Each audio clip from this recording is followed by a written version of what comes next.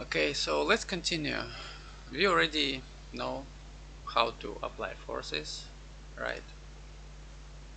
How it can affect our position, velocity, acceleration. So our force affect acceleration, acceleration affect velocity, and velocity affect position. And again, this is straightforward example where we're talking about position, but forces can be different. Temperature, right? So I need to apply some forces to change temperature.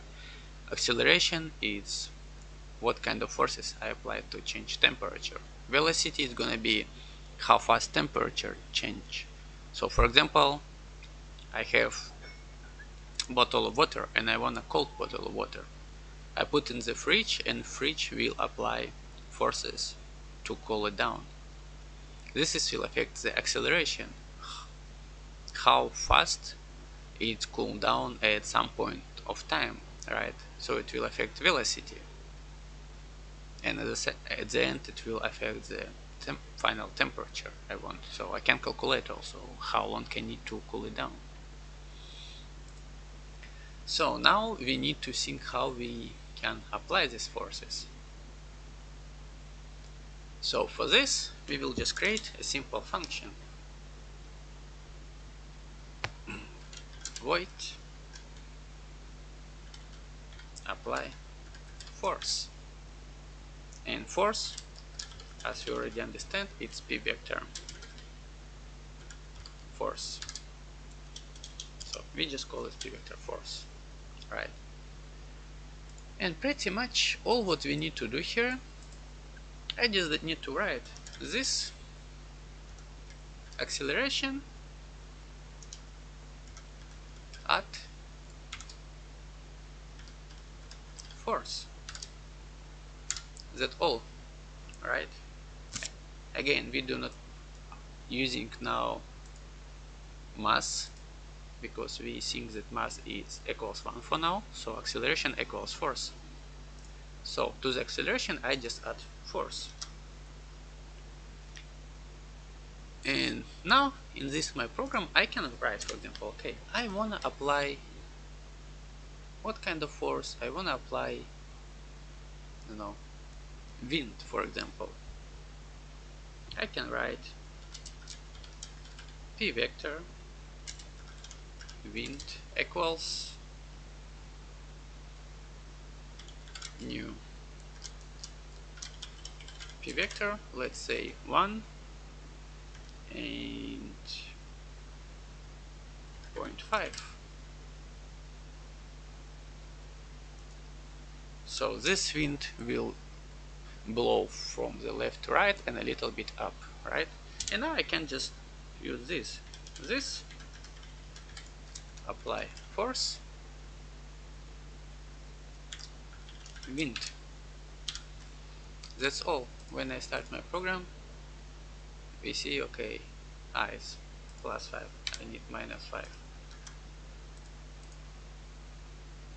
So now you see, but they getting like at the end very fast, right? Because when I apply constant force, my acceleration, my speed gonna be very fast at the end. You can see, you can check it. Print ln this velocity. If I start it, you will see how my speed getting like very fast and crazy, right? So for this we have a good practice. We can define the limit. I can write something int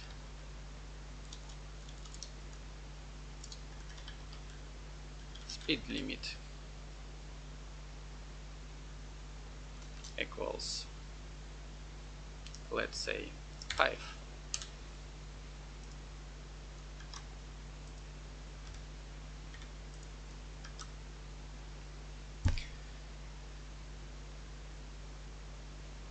So and this here, after I will change my velocity, I just need to check my speed for limit. How I'm gonna to do it? That what we did before, right?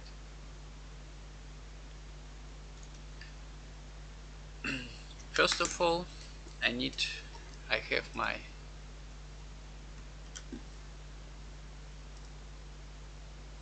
vector speed. So limit of the speed will affect just the power. So I need check if the length of my vector more than 5, it will be apply, it will be equals to 5. How we can do it with vectors?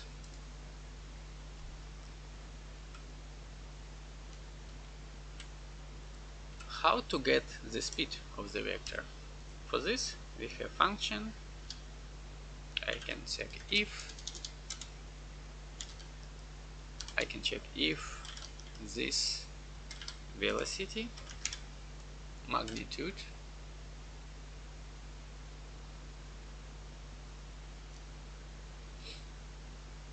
more than speed limit,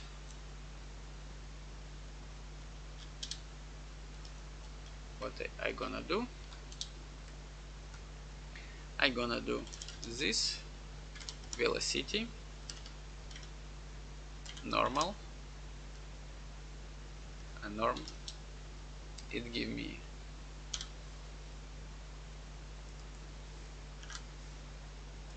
okay. Let's check processing side.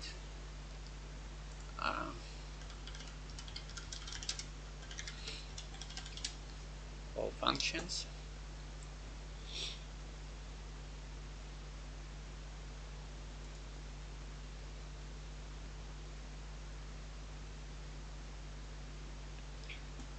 We have set random copy mag, give me magnitude of the vector, multiply, divide, dist, calculate distance, close, normalize. Okay. Oh, I can use just function limit in my case, right? I can just check this. Limit 5. So it will, okay, this is good for us. So in this case, all I need to do is, so all I need to do here, I need this velocity limit, and I forget what it was, speed limit, the name. Let's do something like this.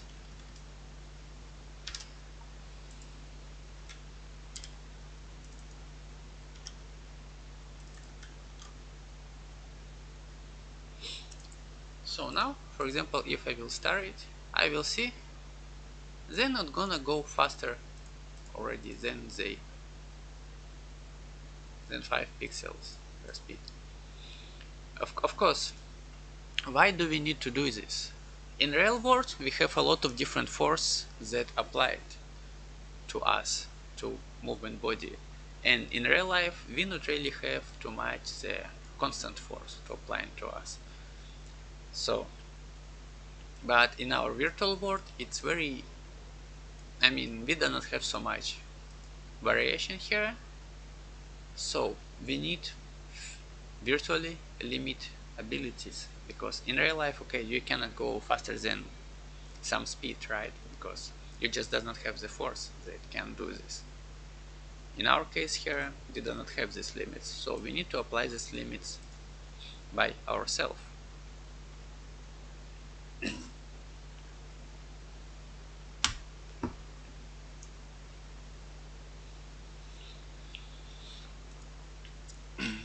What we can do here, we can, let's do just like random,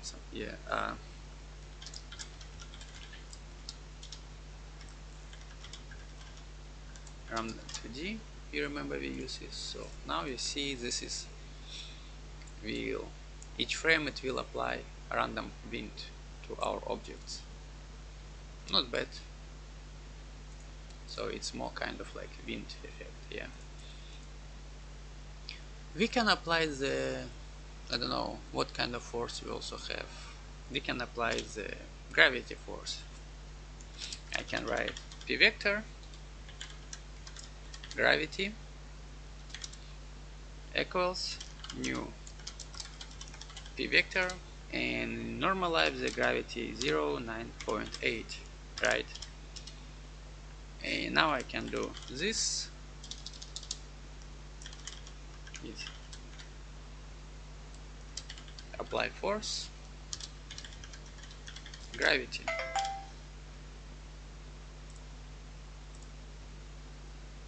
and now they falling down. Okay, but again we have virtual environment. Let's slow it down, and let's see, again they still going down, because, and this is constant force, but okay, let's make it 7, like much smaller, so it starts slow and after it's going faster and faster. Yeah, so with gravity it's gonna be go down and down at the end. It should, at least. Okay, this is too small.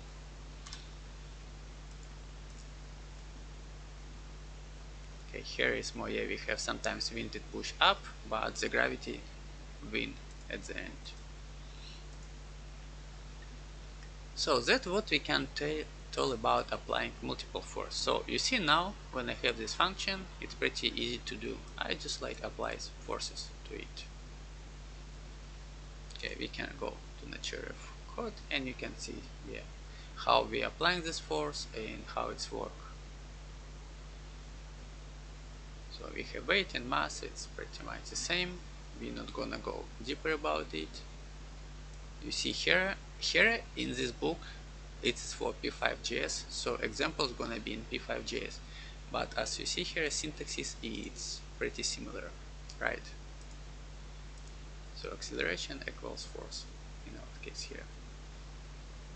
Apply wind, apply gravity, update display, add acceleration, add force, apply force, add force. So this is pretty much the same what we're doing. And mouse pressed, okay, here just like if I press mouse I apply some wind, right?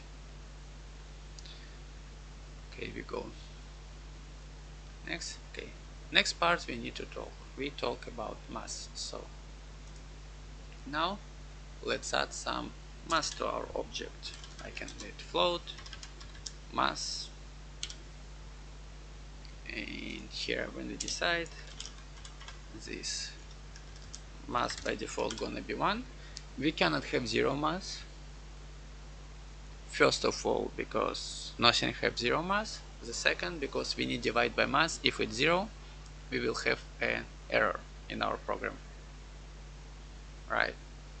So, and here for example I will create another object, it's float mass, and here I will do check for this.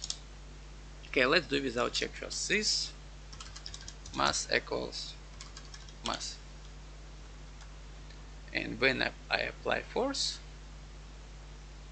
this force first of all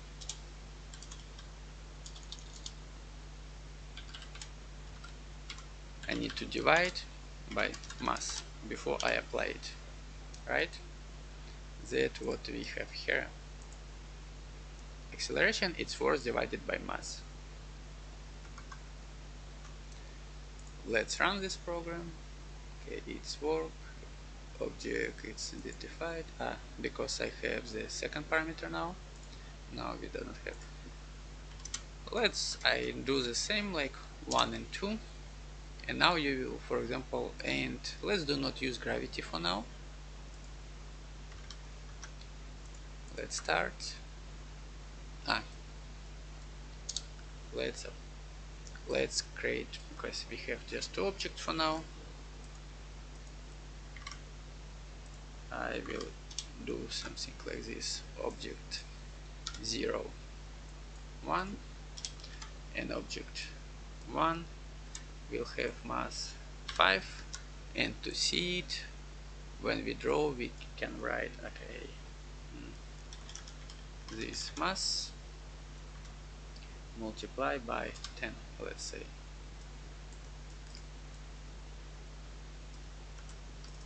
This mass multiplied by 10, I start it and we see like, okay,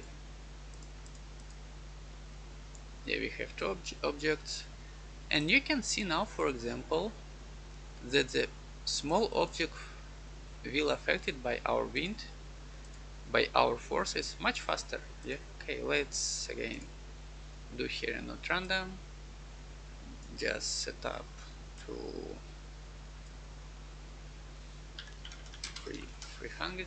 So let's start from them in the middle of the screen. Save, start. And you see the big object move much slower because it have bigger mass and we need to apply much more force to make it move.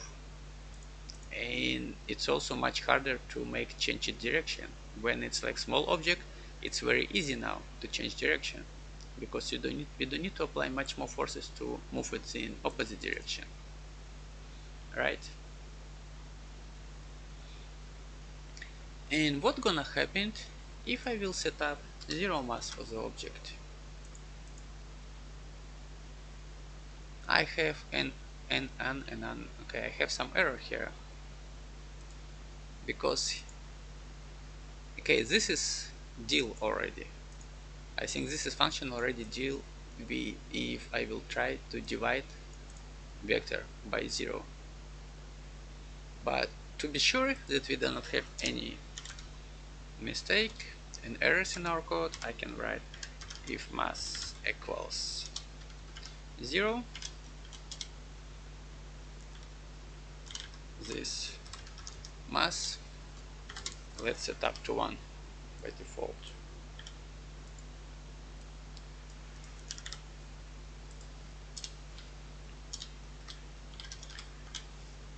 If mass not equals 0, we set up this mass to our mass. Okay, now even if I set up 0, this still have 1.